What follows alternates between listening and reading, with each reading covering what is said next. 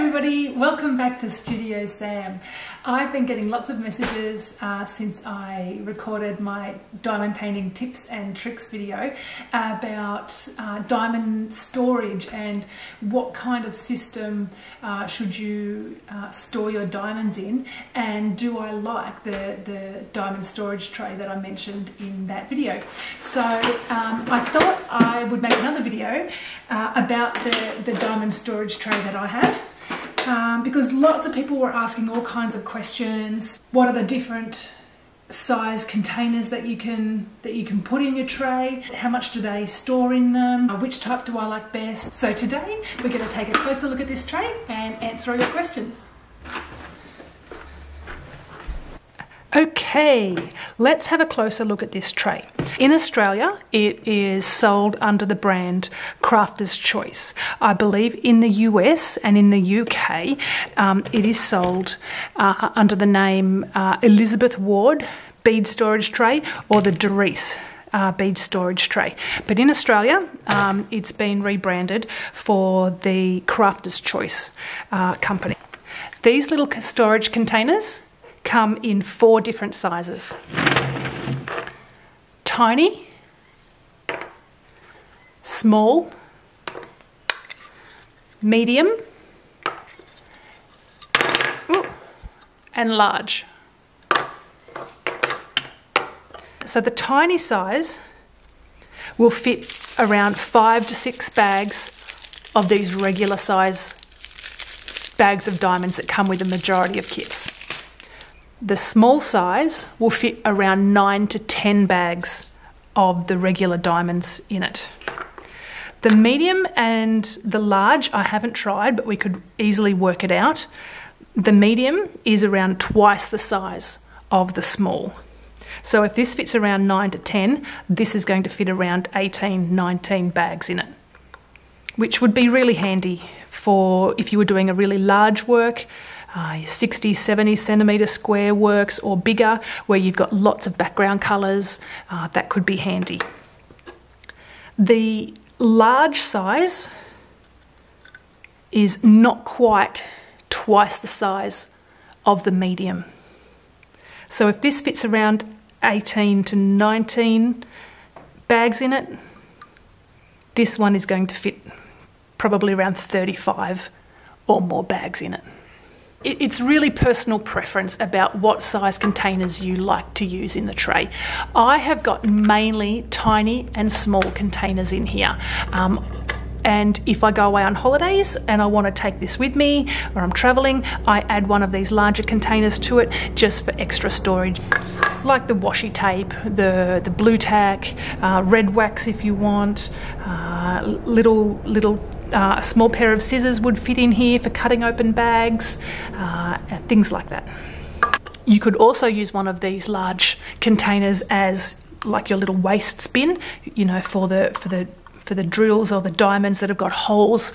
I often have a little bin. This can work for a little rubbish bin.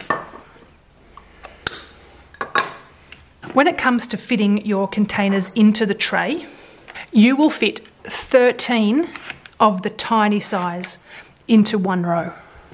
There are 6 rows, so if you're using just tiny, that will give you the 78. You can have 78 colours.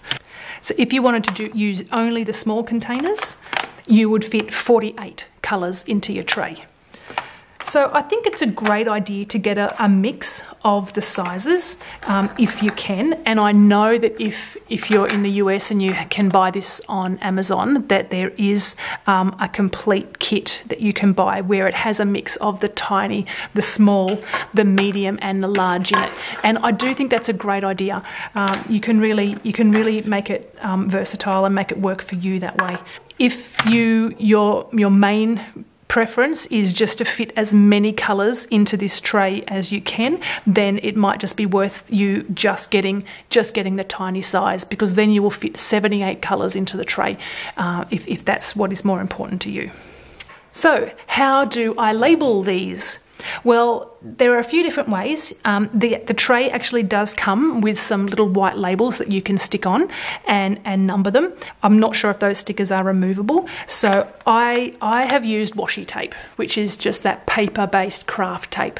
I stick it around the side like this and write on it with a Sharpie pen. I do that because I love the colour and it's just what I like. I like having the variety of the colours with the pretty tape, and I can see what I've written with Sharpie on that paper really well. It works for me.